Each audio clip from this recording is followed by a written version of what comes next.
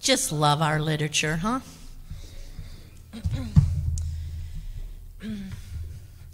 So we have a speaker tonight from Louisiana, and I am going to ask Michelle to come up here and introduce our speaker.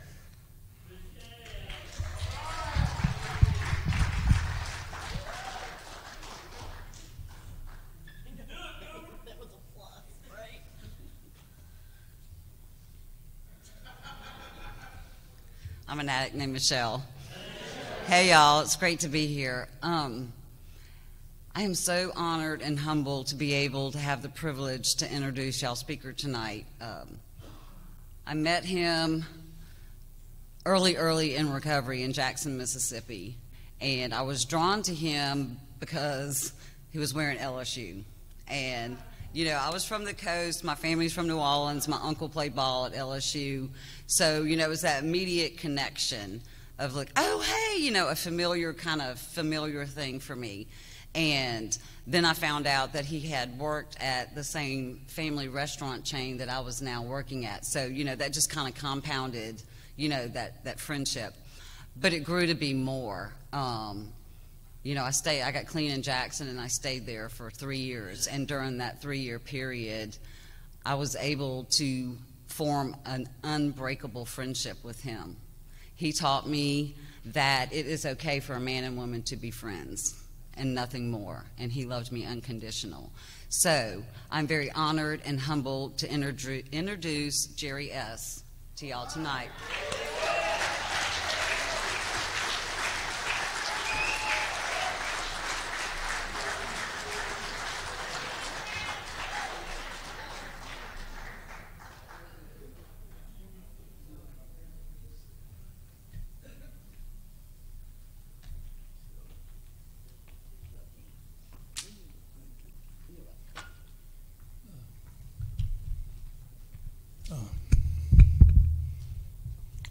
My name is Jerry, and I'm an addict. And I want to thank the people from Volunteer Regional for taking the time to call me over in Louisiana and ask if I would come up and share my experience, strength, and hope with this committee or at this convention. For me, that's always a humbling experience.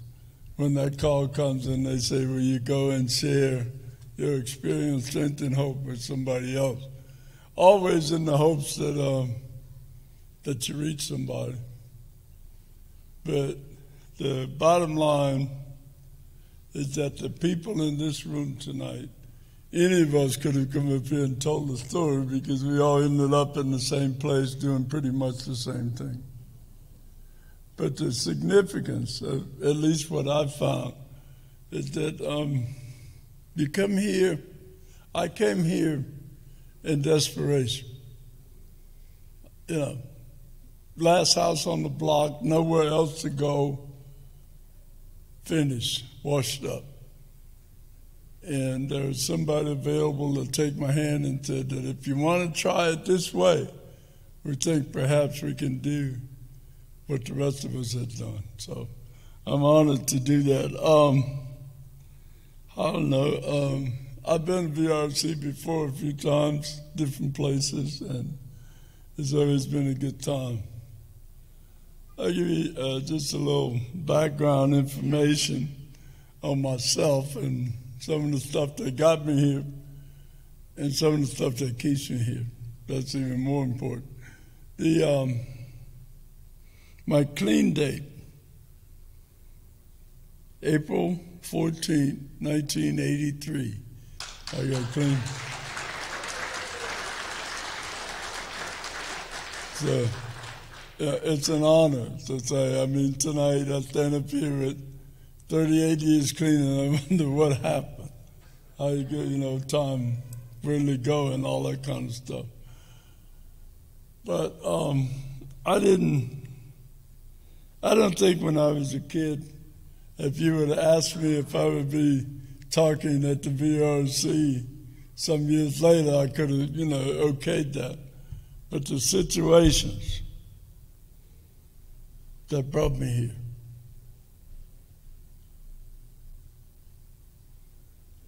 here. I grew up in New Orleans. Lived in New Orleans most of my life. I live in Baton Rouge now because I was transferred there from work some years ago. But growing up was pretty routine. Yeah, I was a Catholic, and like everybody else in New Orleans, I did Catholic stuff, like go to Catholic school and all that kind of stuff, And when I was a kid, somewhere along the way, I guess from 13 to 18, I thought I had a calling from God. I was a boy preacher. I used to go to tent revivals and preach all over southeastern United States, everywhere. Just hellfire, brimstone kind of preaching. And people would come in here. I didn't use during those years. When I was growing up, I didn't use at all. After graduating from high school, I think routine stuff. When I was a kid, you had to go take a physical for selective service. I took my physical, I passed, and they gave you a draft classification. And they classified me 1A, and I didn't think much about it. I went on about my business. But how significant that became later. I remember coming home from pickup basketball somewhere with some guys one day in the 7th Ward, and my mom said that, you remember you went to selective service a few weeks ago? Well, you got a letter from them today. And I opened the letter. Greetings from the President of the United States, and your friends and neighbors have selected you to serve in the armed forces. And it stops you in your tracks because the Vietnam War was going on at the time.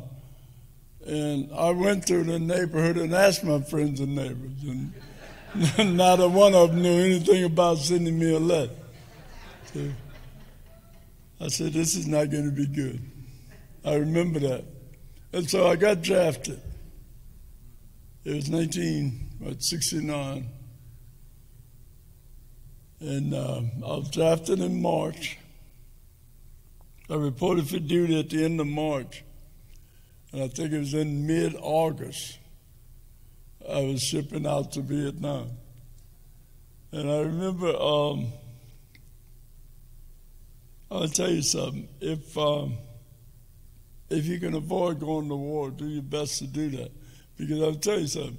The night before I left, that's probably the most difficult night in the family thing. Because all the families gathered around the table having a dinner, mama cooking your favorite meal, and your brothers cracking jokes. And just near the end of dinner, everything gets quiet because the realization of where you're going, what's happening. And we are not a family who looked at each other all the time and said, I love you, or I want you to take care. But that night, everybody managed to get out something to say, be careful, try to come back. It was the height of the war. It was an insane time, and not just in Vietnam, but in the country. And said my goodbyes, and I flew out.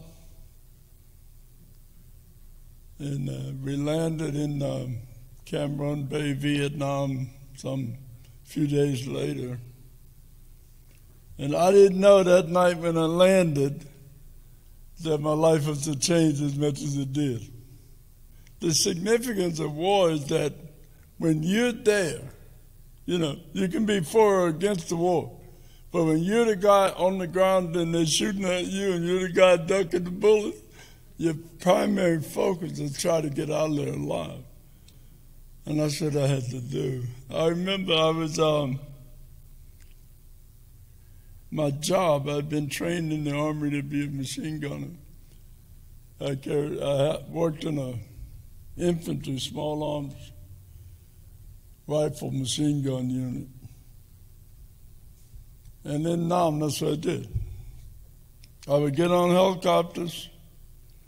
They would fly us out in the bush, and we'd stay out 21, 30 days chasing Charlie. And sometimes some of us made it back, some didn't. But the thing is, the first night I was in country, they rocket my base. Just rockets coming from everywhere out the sky, blowing, attacking the base. And I was scared. My first time in country, on the fire. And a guy was in the bunker. We were in bunkers that night trying to wait until they gave us the all clear that they'd knock the rockets out. And the guy in the bunker said, "Man, you're scared. I got something that'll help you." First time I ever used. I've been a preacher. I've been this and that, but I'd never used. And he said, he gave me something. He said, "This will help you get through Nam." And he was an old timer from Vietnam. He had been there over 90 days. He had managed to stay alive that long. And I remember when he gave it to me, it gives you a signal that this stuff is not good for you. You know? You sweat, you throw up, you get sick, you get chills. And when they lifted and gave the all clear that the rockets were out, they knocked them out, the aircraft had knocked them out. I went and found that guy and said, "You got any more of that stuff that make you sick and make your eyes water and make you go crazy?" He said, "Yeah, plenty of it here." And then that was the first night. Now, I'm going to fast forward a little bit in Vietnam. I stayed over there a while. You were required to do 1 year. At the end of the year, they told me, my sergeant said to me, "Your time's up. You can rotate back stateside," D-roast they called it. This is the first signal. I told him I don't want to go home. Give me no tour. Now, I'm in a combat infantry unit. They're killing people right and left. All around me every day, medevacs and booby traps and aircraft all over the place dropping bombs. But I'd found a friend in Vietnam, and I had fallen deeply, deeply in love with that friend. And I would risk my life daily for the next 15 years to do anything I had to be close to him. And if it meant another tour in country, I'd stay another tour, cut and dry. So Sarge said, "Okay, you stay." But God, as I understand today, intervenes in craziness sometimes. Second tour, I'd been in country another 4 months or something. Routine for me, get on a helicopter, fly out to the bush, shoot up whatever they find and come back. Second tour. We go out February 71, 70. They hit the bird we're on. They come down. We crash. We all shot up. Everybody. People on the ground everywhere. That's the last thing I remembered about being in country Vietnam, because I passed out from a loss of blood somewhere, and a medic, an Army medic, crawled on his hands and knees and found us, patched us up and called some medevac helicopters to bring us to a hospital. And when I woke up again, I'd been to surgery and I was all hooked up on the IV. And I was aboard a C-130 cargo from the Air Force, U.S. Air Force. And during wartime, they take all the seats out of Air Force cargo planes and they put litters to stack wounded and dead on. And when I woke up, I didn't know where I was. The anesthesia wore off, and I remember I was screaming for my gun because I was a machine gunner. Where's my gun? The last thing I remember, we were going down, and I needed my gun because we're going to need it on the ground. And the nurse comes over, the flight nurse says, you're aboard an aircraft, you're going to Yokota, Japan, you don't need a gun. The war's over for you. I said, ma'am, you don't understand. The war can't end for me. We got to go back. She said, you can't go back. It's over. It's done with. And that's how I got started. That was my beginning of my drug use.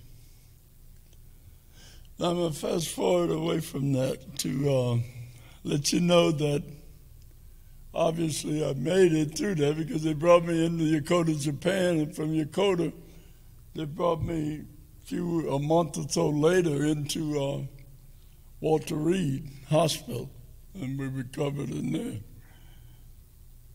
there. And this is the amazing thing about when I got to Walter Reed, they told me that while I was in Vietnam, they developed a cure for addiction. They said, yeah. I said, man, I certainly need that. I hope you got it. And they gave it to me. And they called it methadone. They said, this is your cure. I'm going to give you this. Put you on it. It'll maintain you for life. Don't worry about it. But they didn't tell the whole story. You see? They didn't tell me that this cure they found was going to make me worse than I was. That I was going to, for the next 6 years, every morning at 5:30, slip up to the window and ask the nurse, say, nurse, my number's 917, give me my dose.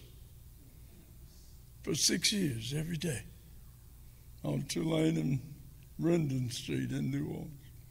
She gave it to me. They didn't tell me that they didn't intend at that time, they thought methadone was the cure. They did not intend that I ever get off that drug. It was supposed to be a lifetime maintenance drug. 6 years on it, I went into the clinic one day and I said, I want a detox. I don't want any more. Got enough. She said, okay. He sent me to Gulfport, Mississippi to a VA center, and they started the detoxification process, methadone. I guess it took a month or two, whatever, they kept me in the hospital in Gulfport, and they detoxed me.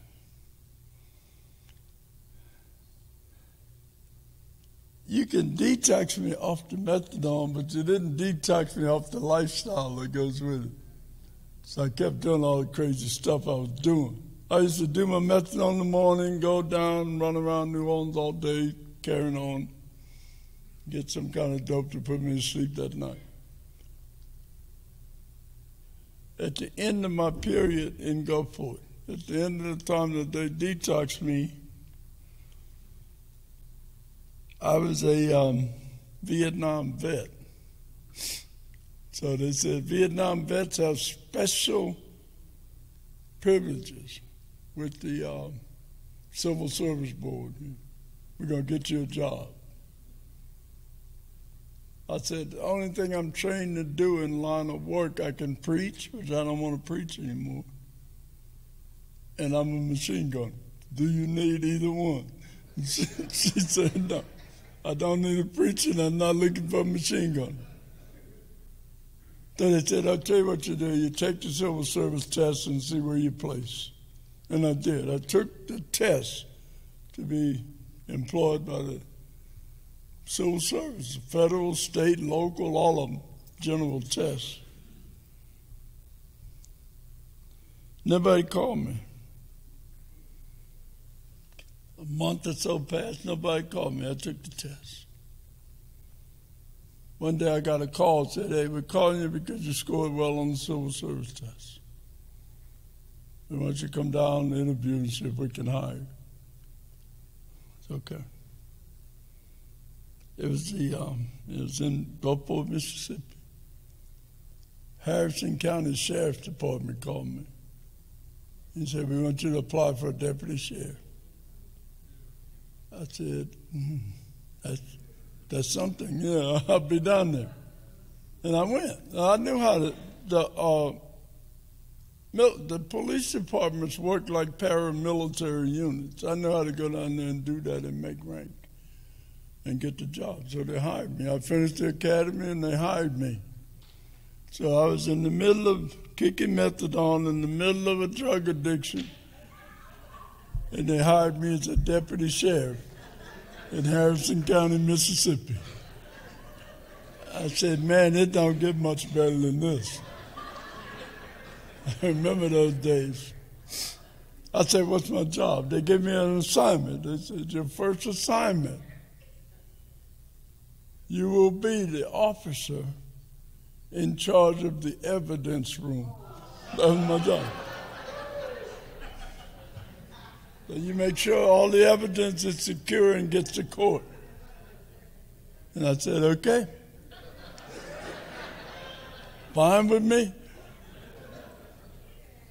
And needless to say, they moved me from evidence to something else after a short while. A lot of the evidence didn't make it to court, so they said, we're going to put you in something else. And this is where the craziness comes in, okay? The people who hired me knew something was wrong, and they could have fired me when they got me out of evidence, but they didn't. They put me in the county jail and said, you're going to be the assistant warden in the county jail. Okay. I didn't argue with that.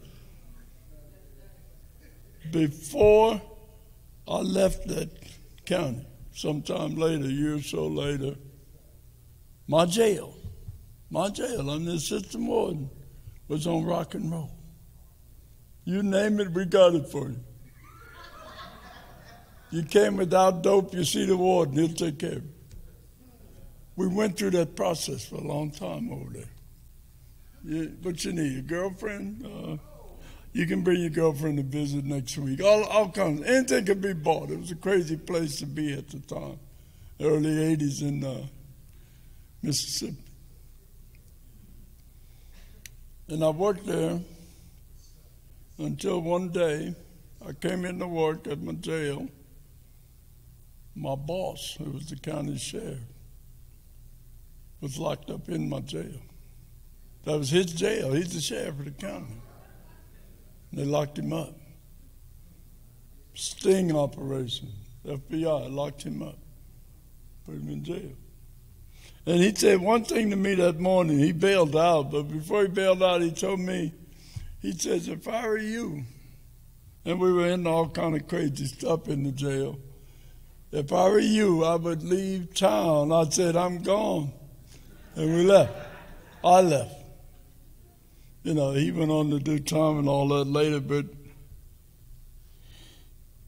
I left the jail. And this is 82.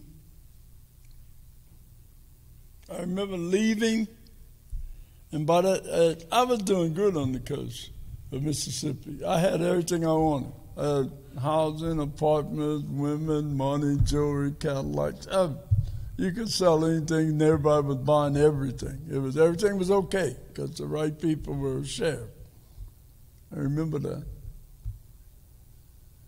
But I'd lost everything too. The thing I learned about the dope game, you're not on top for long. Because every day you're up here, somebody's coming to get you. Whether it be the police, whether it be the dealer down the street, or whoever you got to always do that and look over your shoulder. I remember that. I had lost a lot of stuff, and I left Gulfport hitchhiking one morning around April '83. And a truck driver picked me up, and he brought me to Hattiesburg, Mississippi, or Laurel, Mississippi, rather, on Interstate 59. He said, as far as I'm going to take you. And I got out the truck, and I hitchhiked the rest of the day, and nobody picked me up. And it was starting to get dark in the evening. It was starting to get dark there. I got in the ditch on the side of the interstate, and I said, I'm going to spend the night in this ditch, and I'll try it in the morning. Spiritual awakening, higher powers. I'm lying in the ditch. I'm not hitchhiking anymore. It's starting to rain. It's cold. It's April 1983, April 13th to be precise. I'm in the ditch, and I'd say, I don't think I'd prayed since I'd been on a helicopter in Vietnam. That was 15 years before that. I said, God, look, I'll tell you what. Help me out or take me out. I don't want to get out this ditch. No more hustle. No more game. It's over for me. I prayed that prayer, and 10 minutes later, somebody stopped. I got a low red pickup truck. I'm lying in the ditch. I'm not hitchhiking. And he said, get in the truck. I'm supposed to take you where you're supposed to go. That's what he told me. I'd never seen the man before. I have not seen him since that day. And he put me in the truck, and he brought me to East Mississippi State Hospital in Gulfport, in Meridian, rather. And he said, get out the truck, ring the doorbell, and there'll be somebody waiting for you. I got out the truck, I rang the doorbell, and I looked back, the truck is gone, he's gone. And the nurse said, come on in. And that's when the journey changed for me. She said, tonight at 7:30, they're going to bring a meeting in, and they're going to call it Narcotics Anonymous. It's a voluntary meeting. And she said, I suggest you voluntarily go in there. That's what she told me. And I did. I went into the meeting. That was my first meeting. It was at East Mississippi State Hospital in Meridian, Mississippi. And the nurse told me, you're in the right place. She said, because it's substance abuse treatment over here, and it's psychotic treatment over here. You qualify for both. No, so I'm over there with the substance abuse. That night the meeting came in, and there was a guy in that meeting. Every time he spoke, he told me a story. I was saying, look, man, I've been to Nam, I've been on the methadone clinic, I sleep in abandoned houses on the back of town in New Orleans. No way, I can't get this thing. You can't help somebody like me, bro. I mean, you know, I'm in and out of Central Light. He says, I've been all those places. I've been in Nam, I've been on the methadone.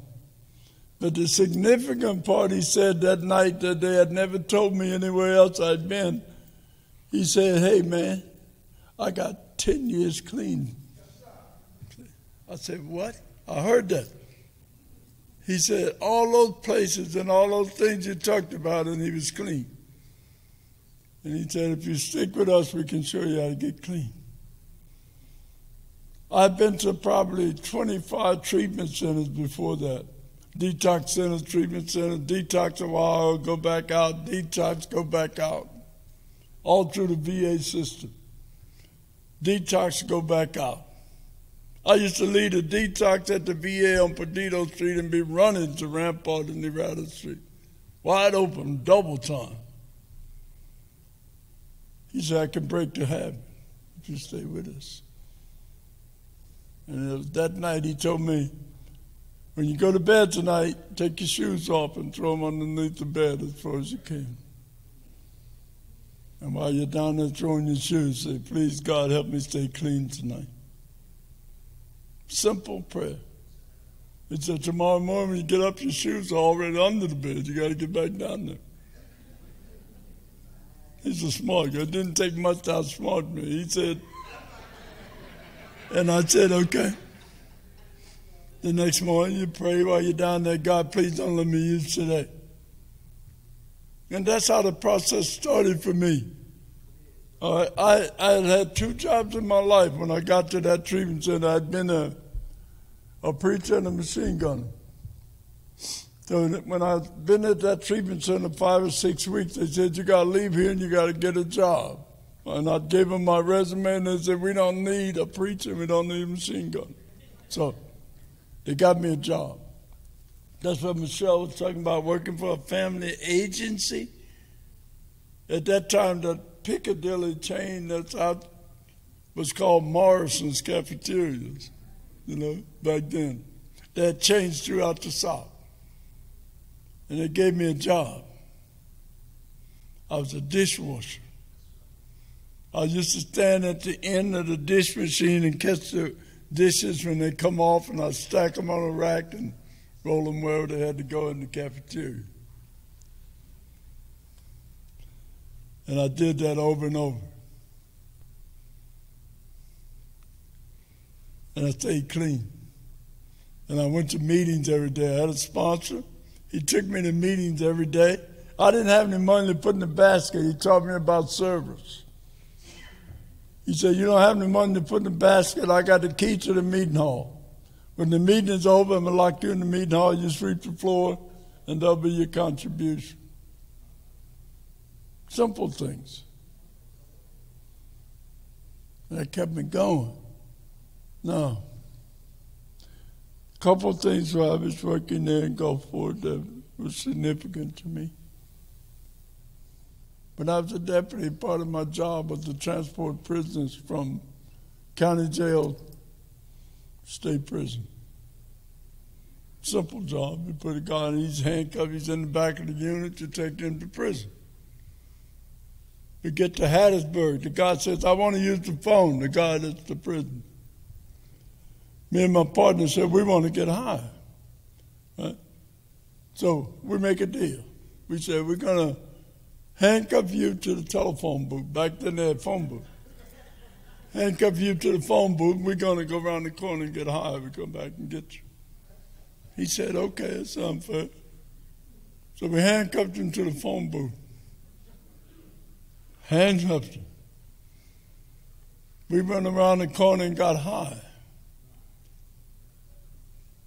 200 miles later, we remembered him.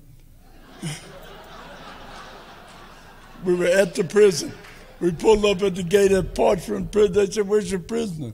Shit. We left him. We left him. By the grace of God, the sheriff from that county saw him and got fit over there and asked him, how in the hell did this happen? He said, 2 officers left me. He wasn't in a hurry. He was going to do life at the state prison. He wasn't in a rush to get up there. So he didn't object. They had him. When I got back to the office, the sheriff, I told my boss, the sheriff, and I said, I know you got to fire me, and we're friends and all that stuff, but you can't. I know you can't put up with that. And this is how addiction works. He looked at me and he said, oh, shit, man. Shit happens. Let's smoke a joint. I said, okay. That's the kind of stuff I got into. All right? Now, fast forward. What the program can do for you. From the night they introduced me in 1983 in Meridian up until now, I haven't had to go back. There's no relapse in the story. I've been able to, by the grace of God and the fellowship of Narcotics Anonymous, keep that 38 years intact. That's significant to tell you that you can do it. The other side of that coin is when the guy that's struggling and he has to come 5, 6, 7, 8, 9, 10 times before he get it, my job is to keep the door open and make sure the meeting's available. I don't punish and I don't judge. I try to love you back to wherever you need to be and try to meet you where you're at and that kind of stuff. Responsibility.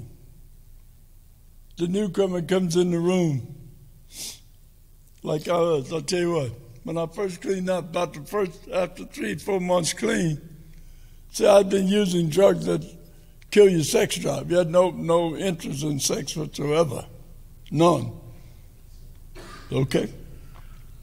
I got clean after 3 months. Everything went to working again. Oh, shit. Here we go. We're going to have some fun tonight. That's what happened for me. Say, who is he? I don't care who, he, she, what, the family dog. We got to have some fun. And we went insane with that. I went off the deep end on that thing. You know, sponsor had to call me aside and said we need to go back to step one. Okay, we'll start working steps on that. Present with the problem, the solution is somewhere between 1 and 12. Every problem I've encountered in here, there was a solution somewhere between 1 and 12 that applied to my life, that I could work this problem out. And the sex thing, and let me tell you something. If you're in here and you're a predator and you're looking for sex or you're looking for newcomers or you're looking to do the opposite of what we're telling you to do, it's going to catch you. You're going to have to pay for that one day down the road. I know that. I've watched that over and over and over. All right? I remember going to meetings. I called my sponsor. I had 5 years clean. I said, sponsor, I'm tired of being clean. I'm going to give me some dope. And my sponsor was smarter than me, a lot smarter than me. He said, when you going? I said, oh, no. An hour or so from now. He said, I'll tell you what, sit there on the porch until I get there. I'm going to go with you. 30 years later, I'm still sitting on the porch. He ain't come. He didn't show up. That's what it takes. We're simple people. We try to take and make that we're this and that. It's very simple. The police called me to the car one night. I'm standing on the Rado and Rampart Street. He said, Jerry, come over here to the car. It's raining, right? Raining everywhere. 6th District Police. He said, I'm not going to get out the car and chase you tonight like he usually does. He said, I'm not. He said, because tomorrow night, when I come on duty at 7 o'clock, you're going to be on the same corner and I'm going to put you in jail. I said, oh, I won't be there. I can beat that. Next night at 7 o'clock, you put your hands on your car. He put my hand behind me, pat me down, run me in central lockup because he understood something I didn't at the time. I had to be on that corner. My whole world was on that corner. There was nothing legal on that corner. Everything on that. The only reason you went to that corner because you wanted to go to jail or get killed or something illegal had to go down. There's no other reason to have that corner. That's why I tell you that the thought of death or the threat of death would not stop an addict from using. I'm standing there watching the coroner's wagon roll up and down Rampart Street, putting people in the back of the wagon dead. And I go stand in that same spot. I wonder where he copped at. See? I'm caught in the grip now. I don't know any other way. And when that guy stopped in that little truck that there on side the interstate, and he said, hey, man, I'm going to take you where you're supposed to go. Power greater than me. He sent him. And the ladies, the nurses waiting at the door when I arrived said, come on in, man, come on, we're waiting. Yeah. And I was so hip, slick, and cool, I thought nobody in the family or in the game knew what I was doing. Everybody, the only person I fooled the whole time I was in the game was me. Everybody else was hip to everything I did, long before I did it. My family would have a family reunion on Saturday. They'd tell me probably on Monday. They said, we had a family reunion Saturday. I said, well, you didn't tell me. I'm part of the family. No, you're not anymore. Because every time you come, the purses, somebody missing somebody out of their purses, wallets disappear. Nice jewelry don't show up anymore. So I couldn't go home. Mama put a restraining order on me. I couldn't come in the house. That can change. As low as you may have gone, there's a way up. I'd been clean 13 years or so, I think, at work. I was working for the VA by now. I'm working at a VA center in Baton Rouge. I'm the security man at the VA. UPS pulls up and says, "We got a letter for y'all." I said, "Okay." Part of my job is to sign for the mail. He said, "You're Jerry Smith." I said, "Jerry S. to y'all, but I'm Jerry Smith." I said, "Okay." He says, "The letter's for you. Open it." I'm surprised. I don't get mail at work. He says, "Open it." And it scared me to death when I first opened it. The first words I saw was "greetings." I said, "No, you got the wrong dude. Nobody. I'm not going. No, hell no." Greetings. That's what it said. Same thing that draft notice said. From the president. That's what it said. Now, from the president. Listen to me. Of the United States. I told you I'm going. I'm looking for a way out the clinic. Now I'm getting ready to run. He says, from the United States Olympic Committee, 1996, the games were in Atlanta. Somebody sent them my story. They selected me to carry the flame in Atlanta, Georgia.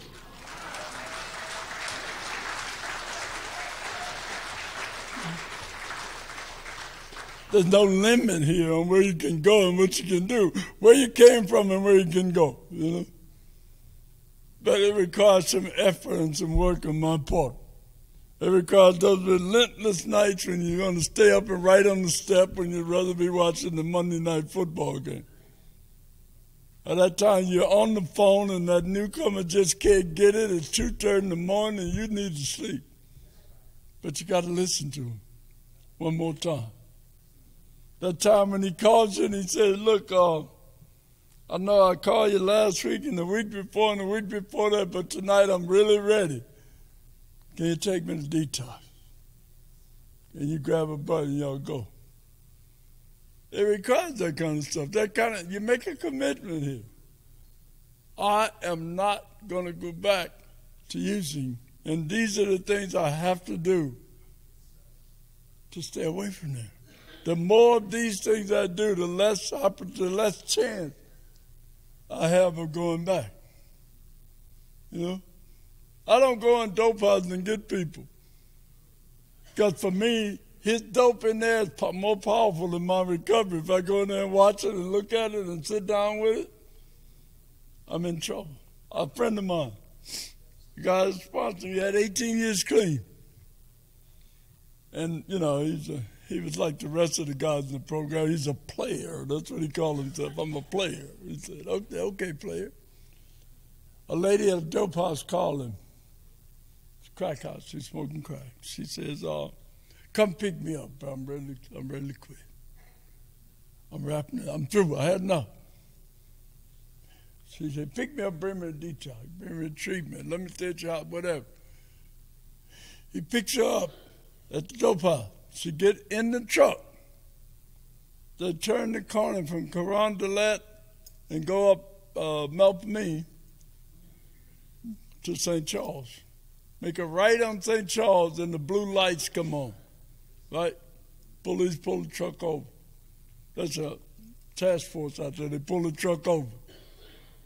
She takes a crack pipe out of her pocket and drops it on the floor of this 18-year guy. He got 18 years clean. All right. Police say, "What you doing in this neighborhood?" All that kind of stuff. He said, "Can I search the truck?" The guy said, "Man, I've been clean 18 years. Search the truck."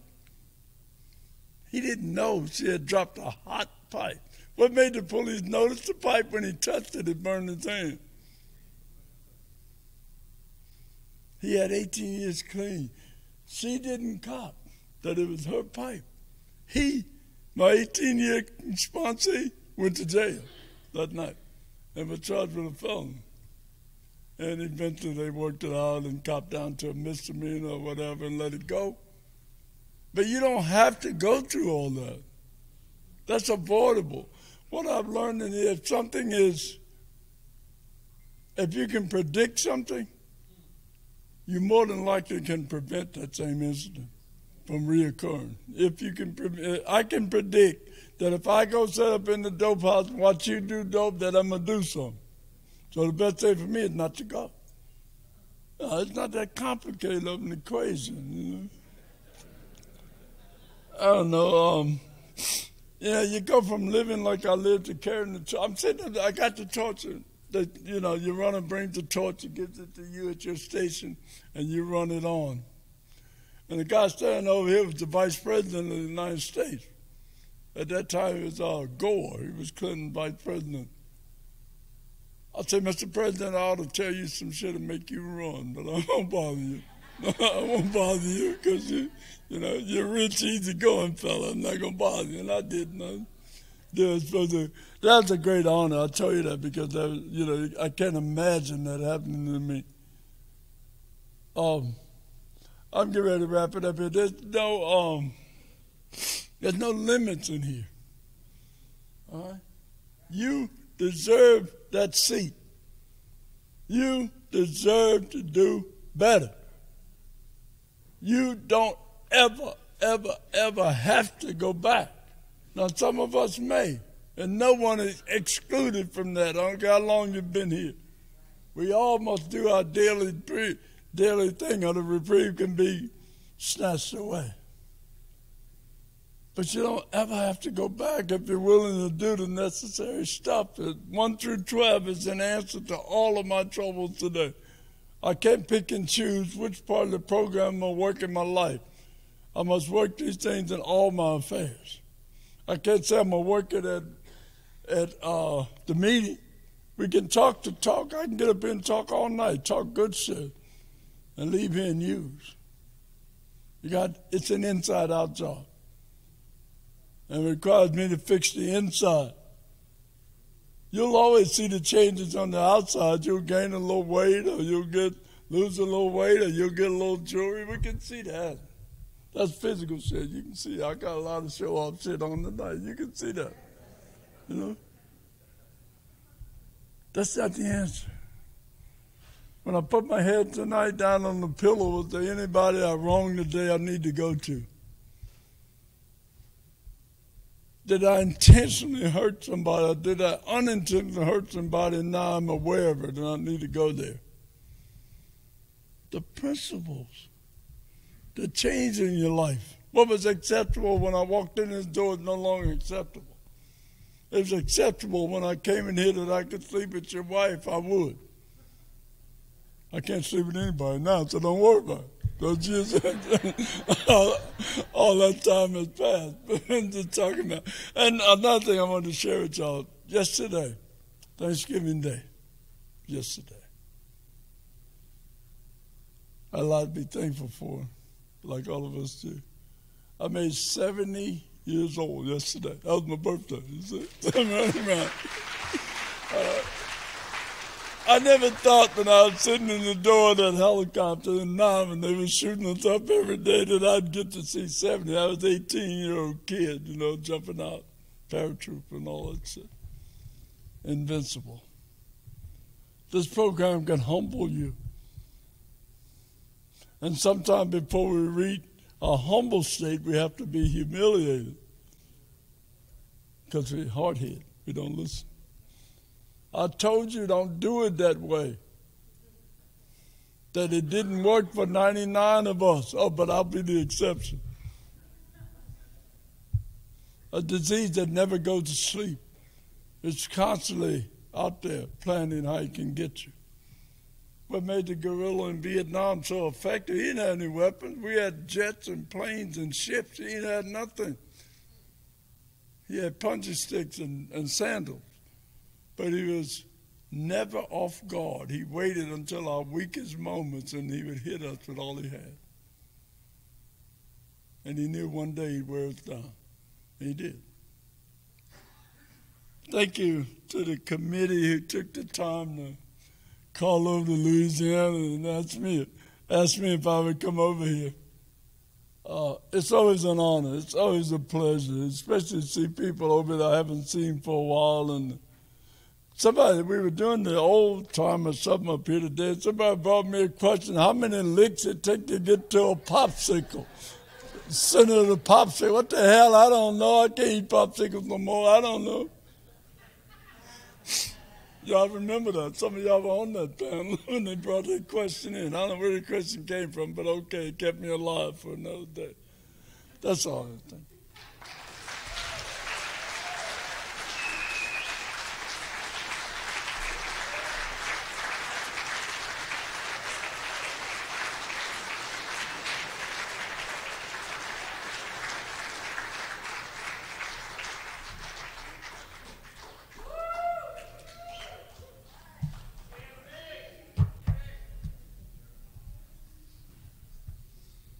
Thank you, Jerry.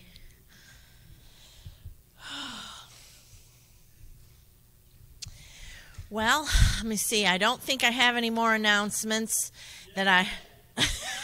Oh, well, no. Just for you, Louis. We're going to have the merchandise room will be open over here. There's a silent auction. If you want to get yourself an inexpensive T-shirt, go ahead and put a bid out over there. We're going to be shutting those bids down at 4:30 tomorrow afternoon. Make sure that you